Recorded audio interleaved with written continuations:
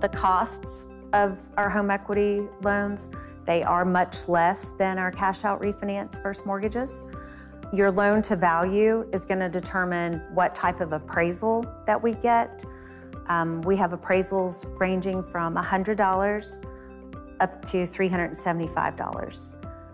It just depends on the amount that you want, how much you owe on your home. So that's going to determine the loan to value that we go. But usually we use the 255, it's called a drive-by appraisal. And the appraiser takes into consideration public records like sales in your area. They don't go in your home, they don't evaluate the fixtures you have, whether it's high quality or low quality.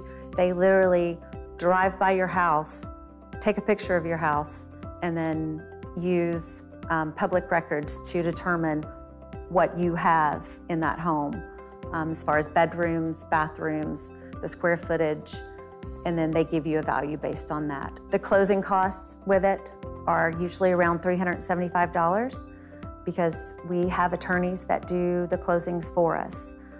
And that can be, the closing costs are taken from the loan amount if you want. You don't have to pay those up front. You do have to pay the appraisal fee up front. So that is one cost that you're gonna incur up front, whether you choose a home equity line of credit, a home equity installment loan, or a cash out refinance. You're gonna pay that appraisal fee up front.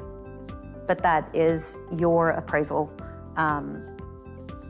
We send you a copy of it, and we use local appraisers in the area to do that.